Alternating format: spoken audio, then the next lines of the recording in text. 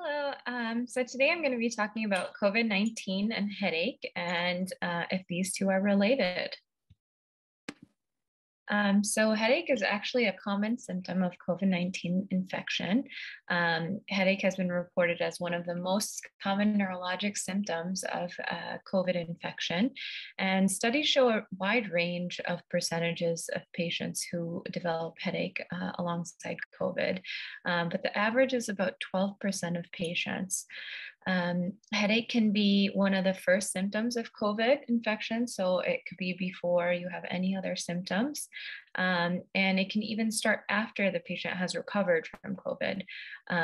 So you were sick and then, got better, but then developed this new headache or worsening of your previous.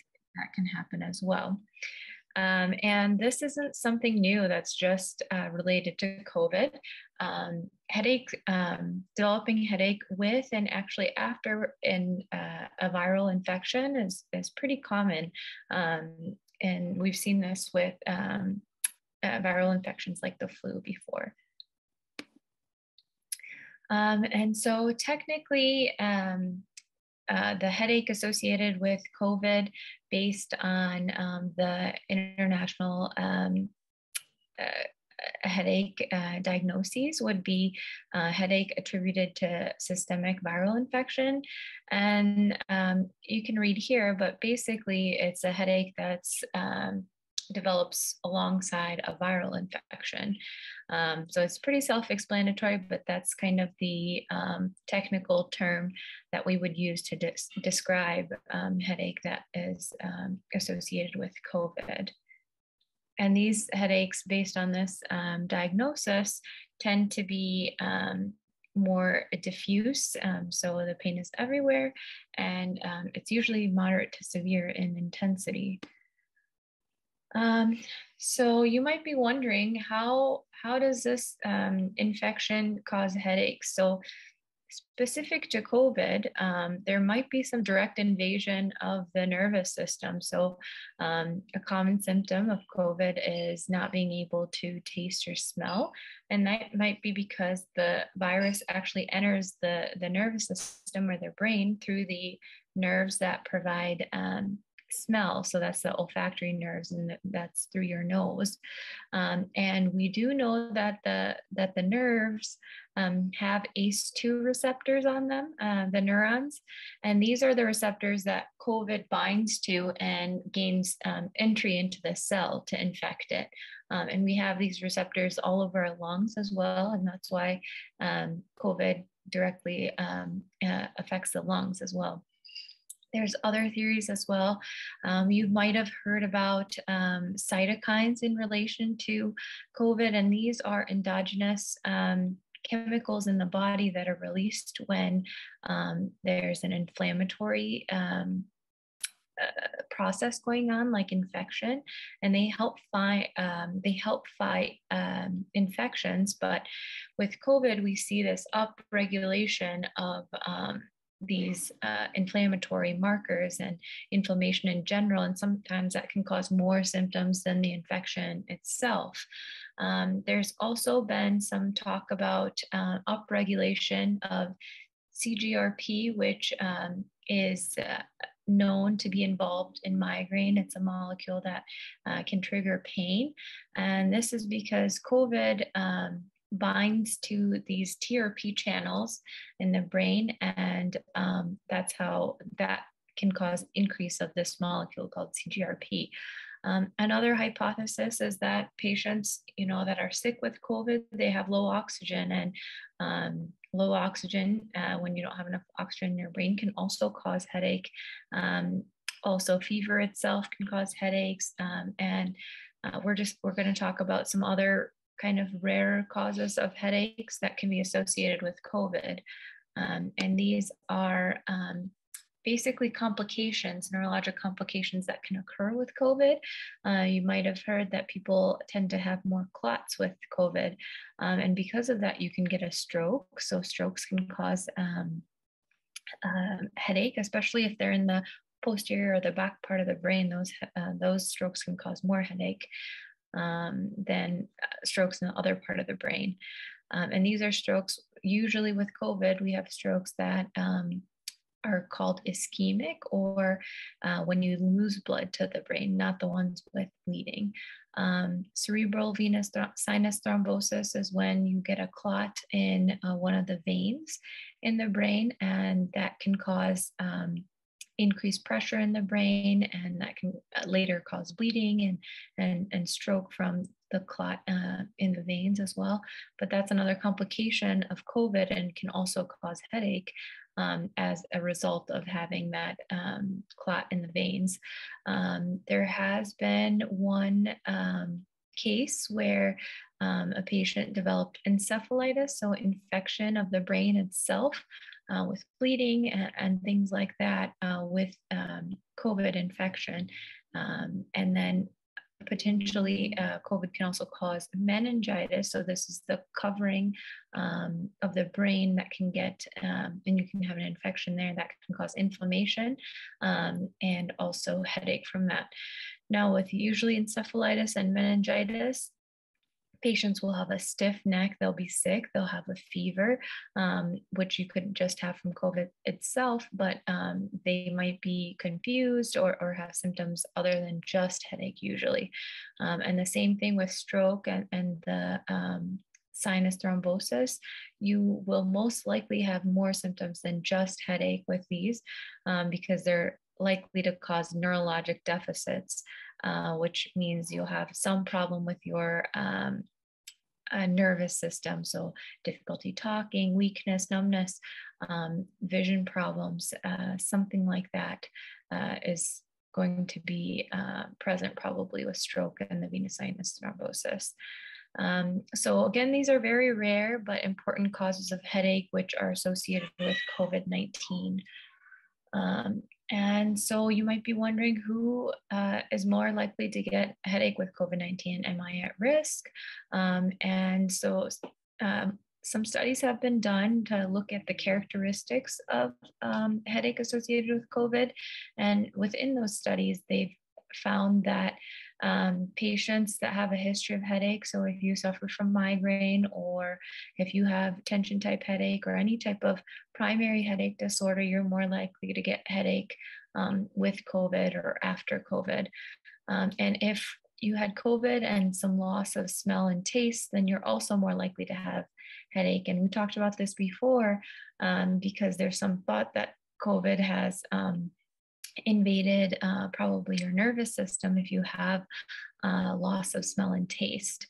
And patients with comorbidities or having other disease are more likely to get COVID based on some studies. And patients who have GI symptoms, so nausea, vomiting, diarrhea associated with COVID, are more likely to have headache with COVID.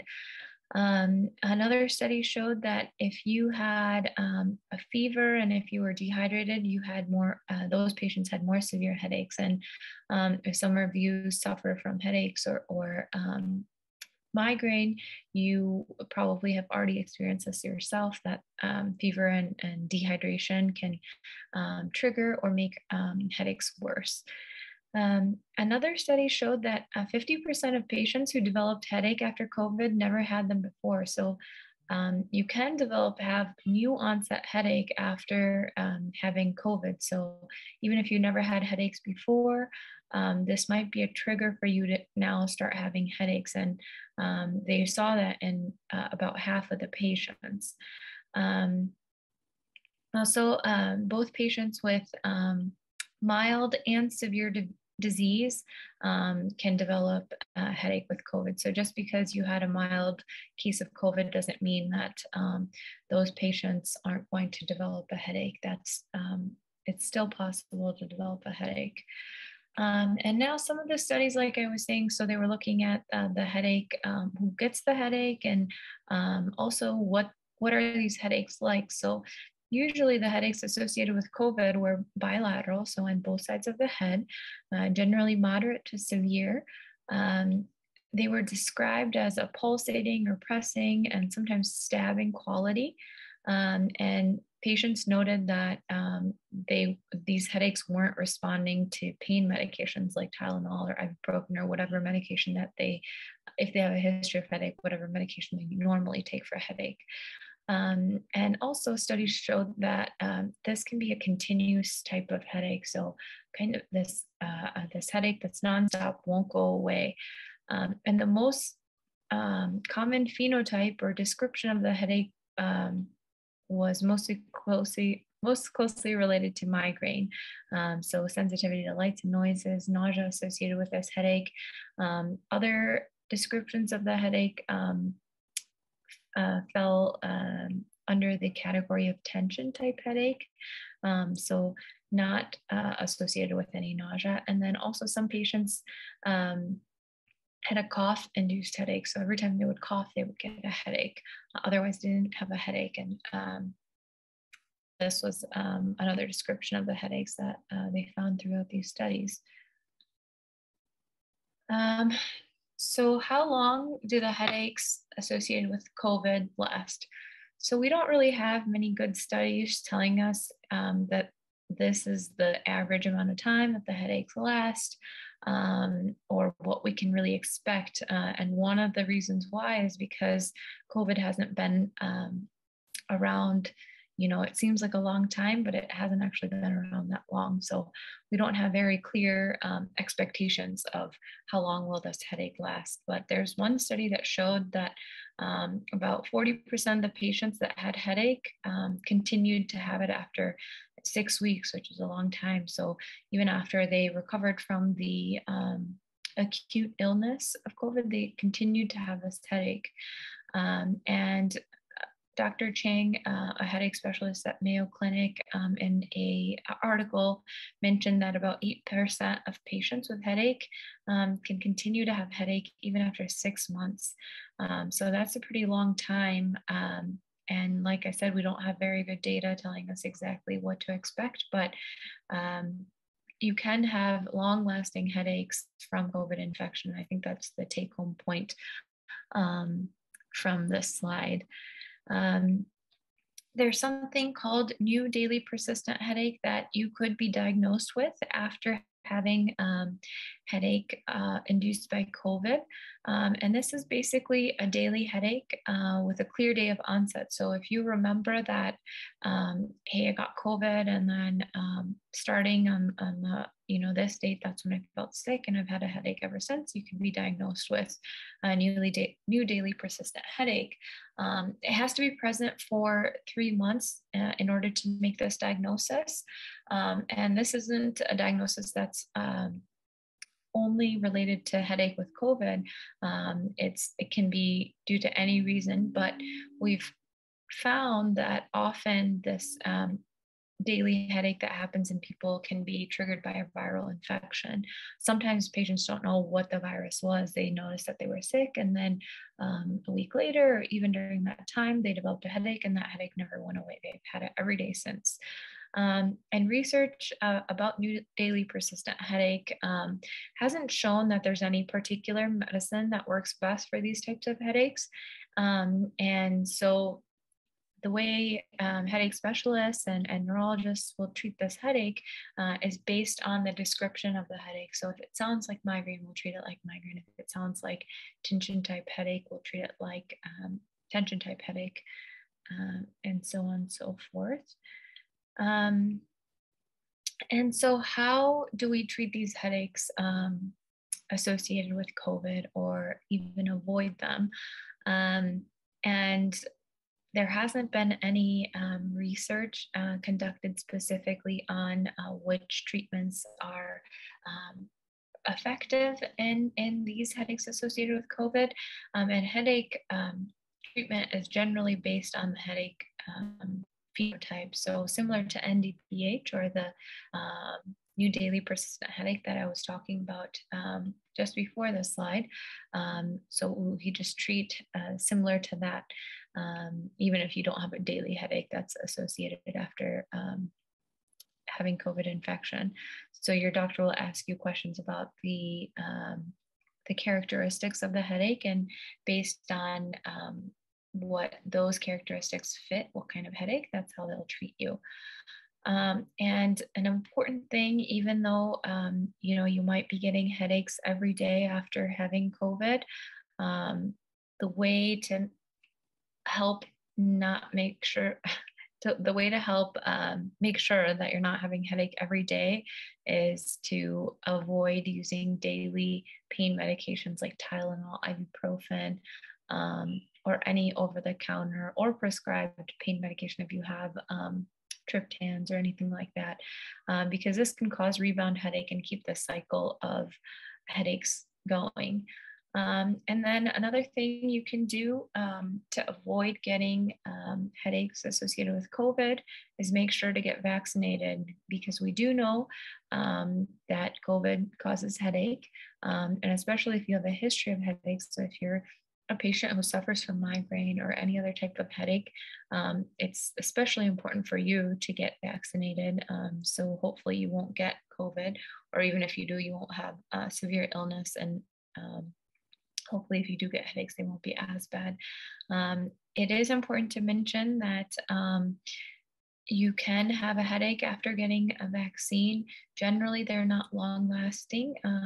It's going to be tops a couple days usually that you might get a headache after getting the vaccine. But in order to protect yourself from COVID, and maybe not necessarily getting infected, but having severe disease, it's important that you get vaccinated. And another thing I wanted to mention were migraine medications and COVID. A lot of patients may have read articles, or people might have heard that there's specific medications that you shouldn't take if you have an infection with COVID. And these are ACEs and ARBs, or medications like lisinopril or candesartan, losartan, those medications which are used for their blood pressure medications, but often used for migraine prevention. And initially it was thought because COVID-19 enters the body through the ACE2 receptors, that these medications could worsen infection by upregulating the receptors, but there's not actually good data to support that. Another, in a similar kind of fashion, another medication group that was told to be avoided early on during the pandemic were NSAIDs, so medications like ibuprofen, naproxen, these types of medications. Some doctors, or you might have read somewhere, that these should be avoided. But if you use these for migraine, you can continue to use so even if you have a COVID-19 infection. They haven't been, there's not enough research to show that using these medications can make your infection worse. Another kind of point of confusion associated with COVID and headache was with the vaccine. There were some reports that after the vaccine, if you had a filler, patients developed swelling in the area of a filler. And it's important to mention that Botox, although often put in kind of the same category as fillers, is not a filler, and it is not, you do not have to stop Botox or hold Botox for 24 or 48 hours after getting the vaccine. You can get it right away. It does not have an interaction with the vaccine.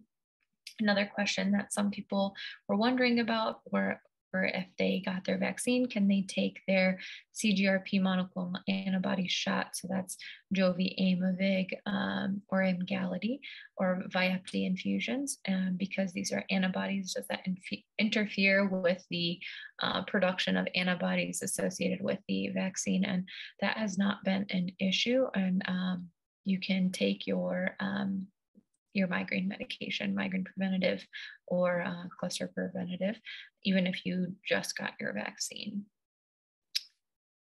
And that's all I have for our talk today. Does anyone have any questions?